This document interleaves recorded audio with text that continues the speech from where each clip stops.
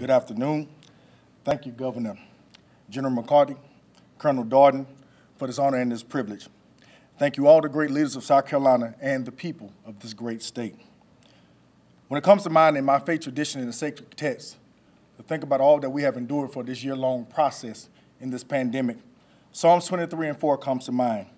And it reads, "Yea, though I walk through the valley of the shadow of death, I will fear no evil, for thou art with me.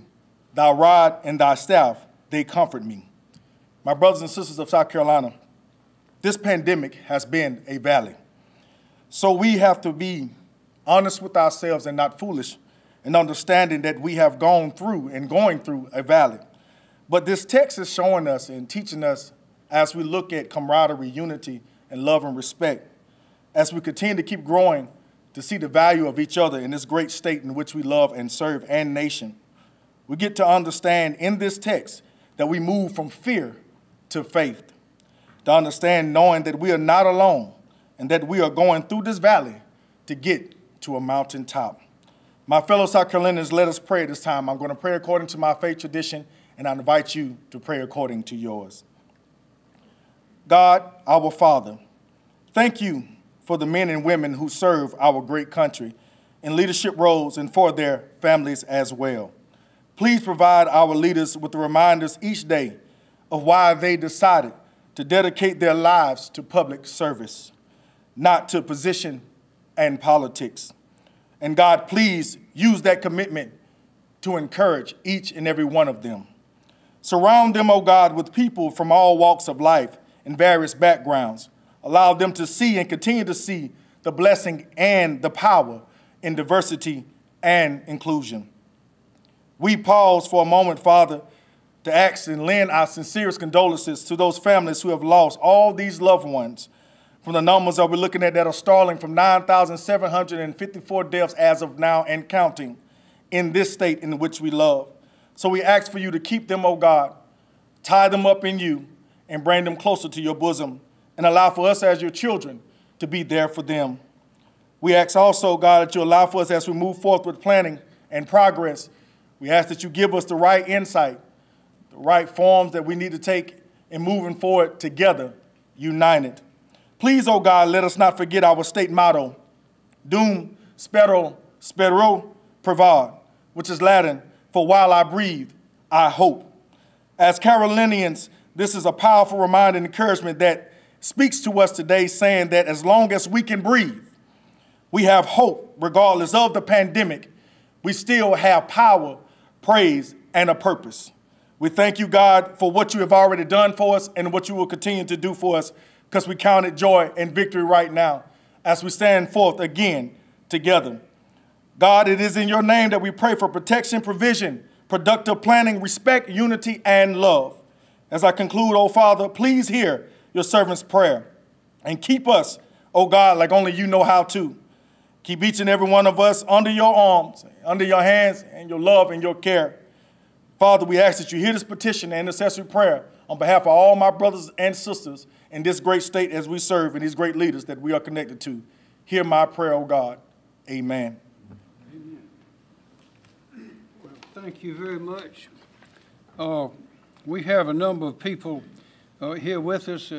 Dr. Summer of DHEC will speak in a minute when I'm through, and if you have any questions, we have others, including Rochelle Taylor from the Medical Association, Thornton Kirby with the Hospital Association, Lieutenant Fleming, whom you just heard from, Rebecca Leach represents the Retail Association, Kim Stinson, Emergency Management Division, and General McCarty with the National Guard. And you need to know that when we began this, when the virus arrived strongly in February and March, we put together a team that you will remember is Accelerate SC, that had people from all walks of life and fields of service in various positions, medical, educational, retail, everything in between, as well as legislative representation. And we formed a plan and we worked the plan. It was very careful, and I want to say that I'm very proud and thankful for the way that the people of South Carolina responded to the virus. I think the plan that we developed very carefully and methodically was the right plan. There are other states that took different courses. I think that ours worked better, and I'm very proud and thankful for the way the people worked. As you will recall, to combat the virus, the governor of South Carolina has the authority under the law for various emergencies, including health emergencies and disasters, which we usually use for hurricanes and tornadoes, to issue states of emergency, which allows the governor of our state to remove certain regulations or hindrances and issue orders to protect the public safety. Well, that was the first one I issued was on March the 13th, 2020, and that is 1 year, 2 months, and 25 days, or 451 days ago.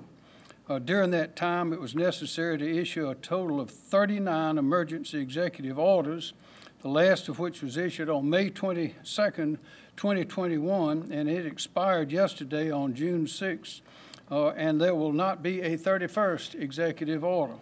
It is no longer necessary to have a state of emergency, although it is still necessary for us to be smart, to follow the rules, to follow the guidelines, and be very careful as we continue to pull out of the virus and its effects. We know a lot more about it now than we did then, and again, I'm proud of the way that our people responded. As I mentioned, we have a great team in South Carolina, and at the beginning, that was reflected in Accelerate SC with its 30-plus members.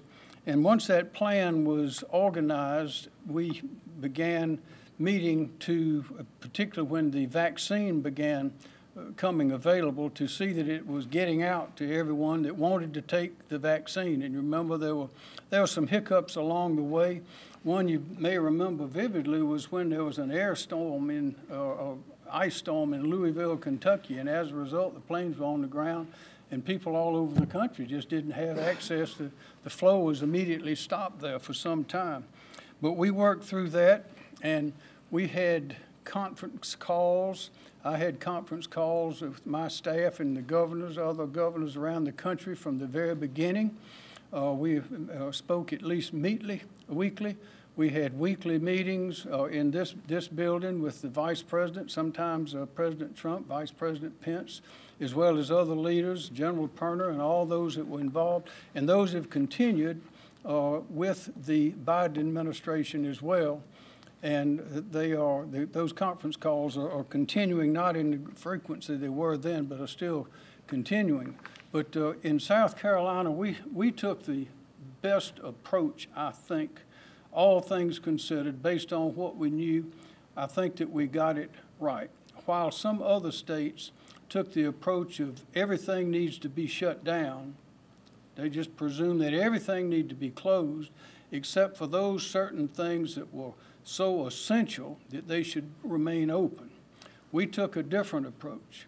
Our approach was we don't want to shut down anything unless we know that it is an activity, a place, a kind of work that lends itself to the spread of the virus. Some states took each of those approaches. We took the latter one, and I think that has made all the difference. We never did shut down in South Carolina. We slowed down, and as a result now, we are on the rebound. We're moving ahead. We're not digging out of the hole that some of our fellow states are in, but rather we are blasting off and have great opportunity. So we had a great team, as I mentioned, Accelerate SC, and also lately with the great retail help of the Retail Association in the person of Rebecca Leach, Thornton Kirby, and for the Hospital Association, and Rochelle Taylor for the Medical Association. Again, we had the whole team on the field. And among our group, we had insights and understandings into what needed to be done. And the consensus, of course, now is overwhelming that we no longer need those emergency powers, but we need to proceed on the course that we have set out. To be careful. We are alert every day, watching carefully what's going on around the world and around the country, to be sure that the people of South Carolina have good guidance and are safe and healthy and able to take care of their families, take care of their businesses, and to prosper. We issued a number of orders concerning school closures, activating the National Guard, construct critical infrastructure that was impossible to do without the special emergency powers, protection for first responders. We set up a system where first responders could call in and get a yes or no whether there was a danger of someone who had had COVID being at a location before they were called in. I think we've had about 8 million calls to that system. It was quite unique at the time.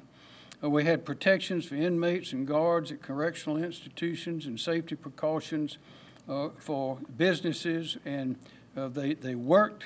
We required parental consent for a child when we got to the end of the danger in the schools, which we knew from the beginning were safer than most places. They're among the safest places, but we required that parental consent for young children whose parents did not want them to wear or did want them to wear a mask. And we removed the statewide state of emergencies, the statewide state of emergencies that some of the local jurisdictions were using as the basis of their restrictions. We pulled those back. If they wanted to issue something else, they'd have to do it on their authority. Some did, most did not. But we have worked our way through very well, and again, the time now has come. It is clear that we no longer need that emergency authority statewide in order to protect our people. And there have been some, it's clear we probably need to clarify the way these states of emergency are issued, and the House and the Senate have come up with an idea that we think is a good one. But I can assure you that during the course of this, and now still as we go forward, we've got the whole team on the field.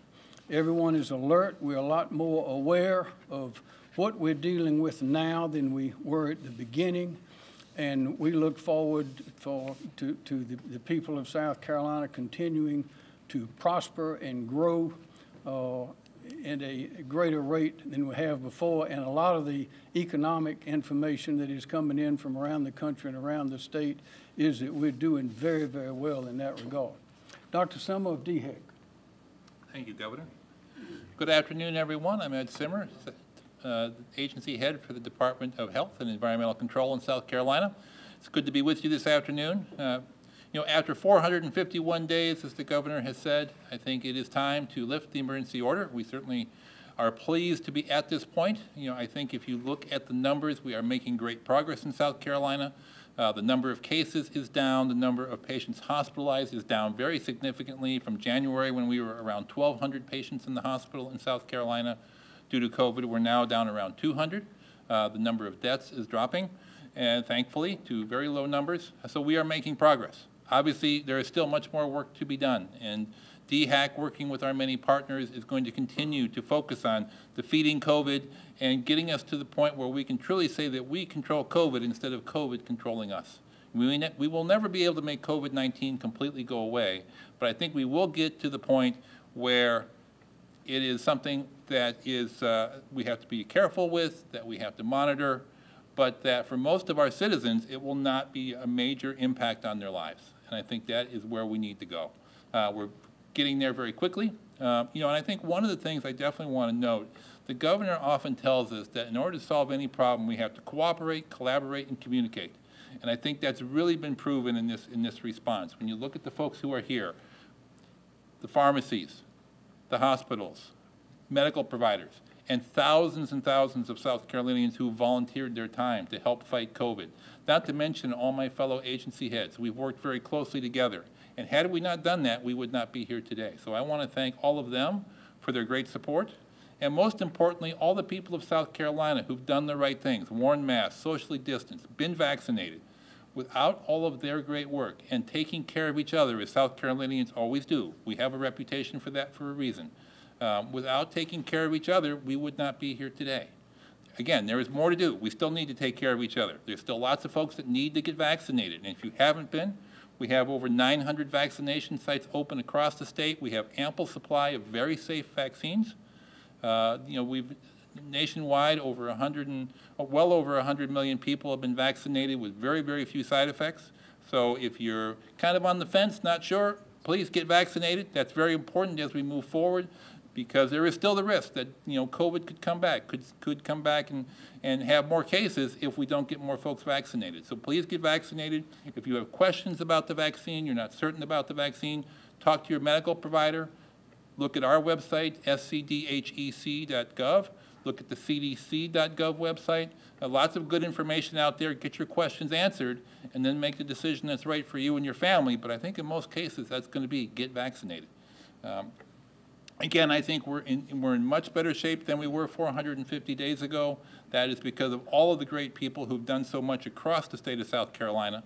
Certainly tinged with sadness knowing that we've lost almost 10,000 South Carolinians to this terrible disease. But I think, their lives will not be in vain if we can move forward from this. We've learned from this, and we'll be more ready next time. So with that, I'll say thank you and turn it back over to the governor. Thank you. Thank you, Dr. Ed Simmer. Are there any questions? Yeah, Governor. Yes, sir. How is this going to impact any federal funding, FEMA funds, anything like this? It will have no impact. That's a good question. That is one reason that we continued the states of emergency, because that activated the availability of federal funds. But we're in the clear. Would you like to comment on that, General? And yes, your soldiers and airmen that are part of the South Carolina National Guard have been supporting this pandemic support now for 451 days. And we have approximately 650 soldiers on duty today. But under a presidential order signed by the President Biden, it allowed the extended use of the National Guard through cooperation with the National Guard Bureau to continue to serve in the capacity that we are here in South Carolina today. So we will see no change in our operation. We will continue to work with the agencies and the entities that we have partnered with at this point to ensure that we're prepared to meet their needs. As we have done all along, we will continue to assess the continued need of the National Guard. And as those mission requirements taper off, we will make an orderly transition of our soldiers and airmen back to their civilian jobs. To that effect, we have a job fair scheduled with Operation Palmetto Employment along with the Chamber on the 24th of June at the Goodwin Building at the State Fairgrounds. So we'll be working to get our soldiers employed back at their jobs were lost while they've been on orders. So we're fully committed to stay in the fight, so to speak, until there's no longer a need. And we're proud to have had the opportunity to serve the governor and the state of South Carolina during this process. Thank you. I'll call on Kim Stinson in a moment, but General, I need to comment. Our National Guard is superior, as you know, and has been ranked #1 in the country over and over and over. And one time when we were sitting in that room there for several weeks, we had troops in the Near East, we had troops in Washington, we had troops out there fighting the virus, we had troops preparing for a hurricane, and troops also working on a tornado in the upstate all at the same time. So we've been very busy, but they didn't skip a beat, and it's a really phenomenal performance. And thank you, General, for your leadership and all the guardsmen, all the men and women that support the National Guard. Thank you, sir. Director Stinson, thank you. Thanks, Governor. Kim Stinson with State Emergency Management Division. Just want to confirm again what the governor said is that our FEMA funding is not in jeopardy. We do not have to have a state of emergency. And at some point, the FEMA will determine when the incident period ends. And then after that, we'll have to transition. But right now, there's no indication that incident period is going to end in the near term. So it could last for weeks or even months later on that. So, and that covers everything from contract staff to medical supplies to PPE to vaccination operations. So it's pretty much open-ended. And right now, we're estimating about $415 million of what we think is FEMA eligible at this point. Okay. Thanks, sir. More questions? Thanks, sir. Yes, sir. Looking at the dashboard right now on DHEC on the board right there, it shows that there's only 38% South Carolinians who are fully vaccinated. Of course, there's a lot of people still out there that are skeptical about getting vaccinated. So you, as a leader of the state, what do you have to say to everyone that is anti-vax or just they don't feel comfortable getting it yet? Well, it's as elected officials and others in offices. Our purpose and our obligation is to make sure that the facts are known, that the vaccines are available, that they're easily available, readily available. People know what they are and that they have the facts. And ours is not to coerce or to force, but to make it available and let the people of South Carolina make up their minds what they want to do. You've heard Dr. Simmer represent the safety of those vaccines, and it has been demonstrated that there are some people who, for various reasons, do not want to take the vaccine, or at least they don't want to do it now. And we're not going to force them to do that, because we should not be forcing anyone to take the vaccine if they don't want to. But we have done, I think, a splendid job in our team of making it available. The National Guard has not only supported the hospitals and other work in stations, but also has given thousands of vaccines themselves. We opened up the vaccination for anyone that is to give the shots. At one time we had over 1,000 retail outlets, that is pharmacies all across the state, where people could go to get the different vaccines, but we were running out of people to give shots. So we used state of emergency to allow young students and others, nurses, and people that were not fully yet certified to give the vaccine to be eligible to do that. So I believe that we are doing our job very well to see to it that it is available, that the public has access to the information, and then they can make their decision. Dr. Simmer, would you like to add? Briefly, yes, sir. Thank you. So, I think obviously every individual has to decide about the vaccine for themselves. Now that the vaccines are available for children as young as 12 with the Pfizer vaccine, certainly we have a lot of parents bringing their children in to get vaccinated, and I think that's a good sign. But people have questions, and they should have questions before they get something like a new vaccine, so long as they're getting the right information and accurate information, because there's a lot of bad information out there. But if they're getting the accurate information so they can make an informed choice, that's all we ask. As far as, I have a question. Yes, ma'am. Mario? As far as the vaccination for children 12 and under, and this was a question that we'd asked months ago, maybe last year to DHEC, and I understand it is the legislature's decision, but I'm wondering if there's been any conversations with the legislature about mandating vaccinations for children when they do return to school.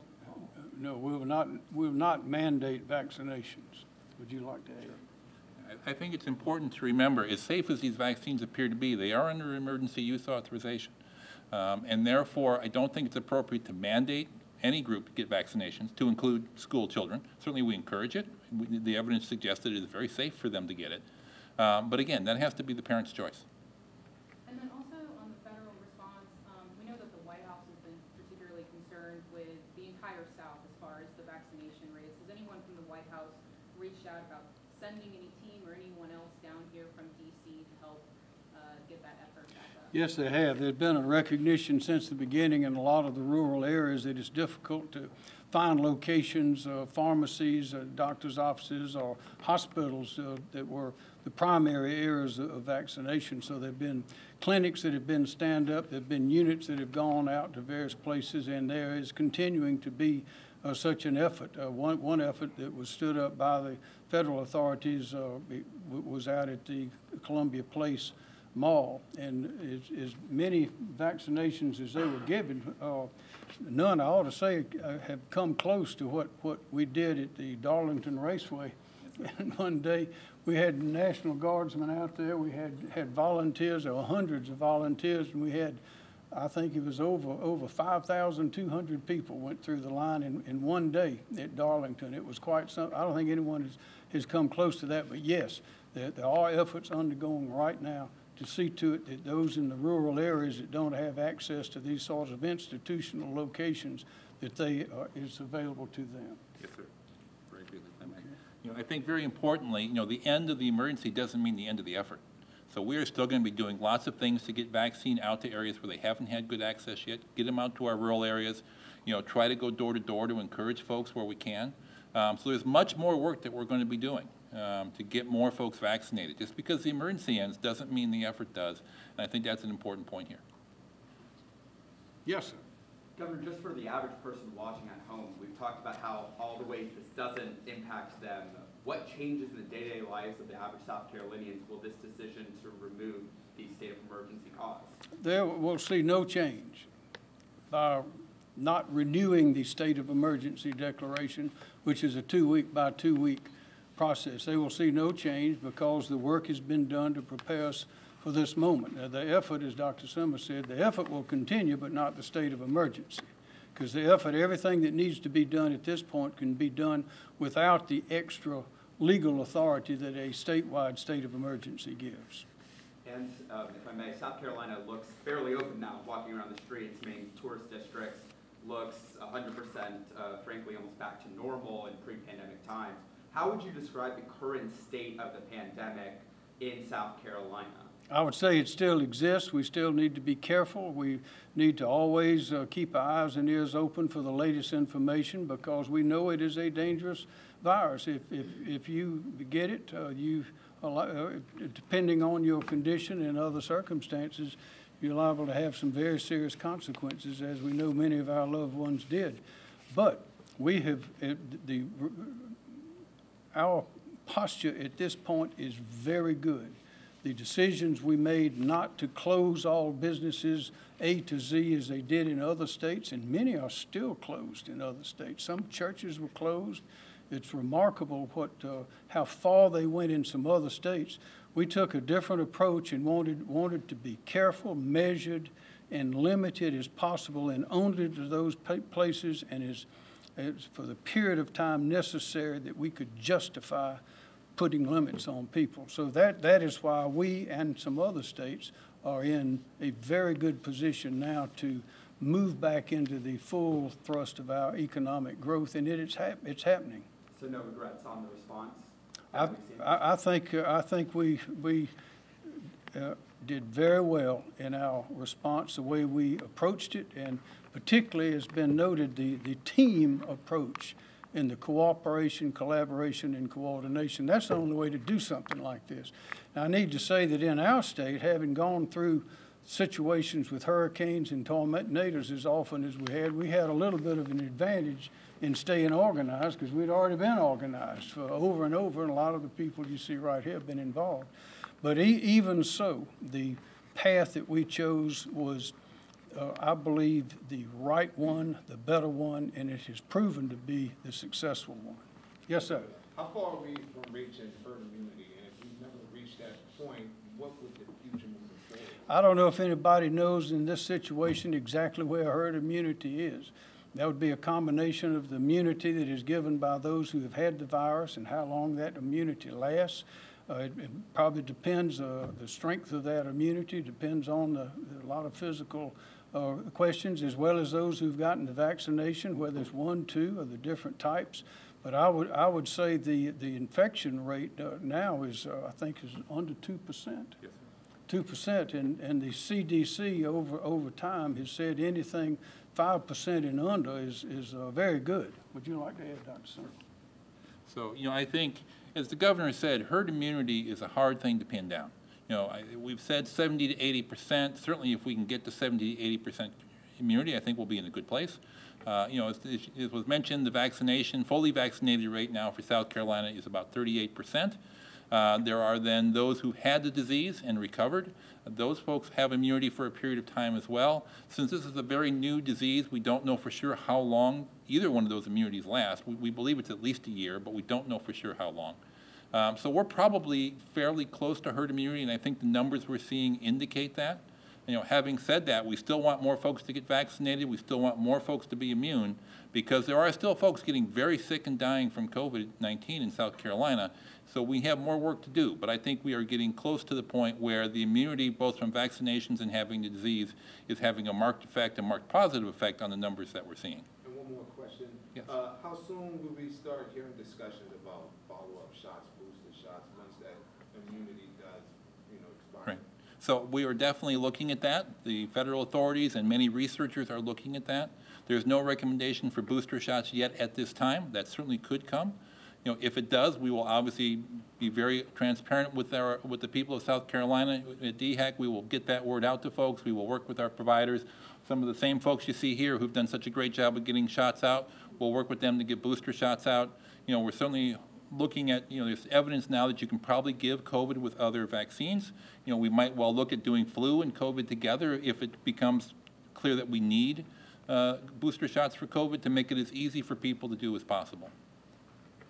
More questions? Governor, does this announcement today mean that prison visitations are now allowed? Has that already been happening? What's the status on that? Prison visitations? There's no limitation against those at this point, but there may be special circumstances that can be made on a case-by-case basis. Or are there any other restrictions really No, sir. remaining that are being No, sir. We haven't had any restrictions on visitation or capacities for about 2 months now. Those that the state of emergency, the purpose from then until now has been to assure the availability of the federal resources and other things, and also to allow parents to be able to make the decision whether their children wear masks at the young ages in schools and a few other things like that. Last on topic question if there is one. Okay, thank you very much.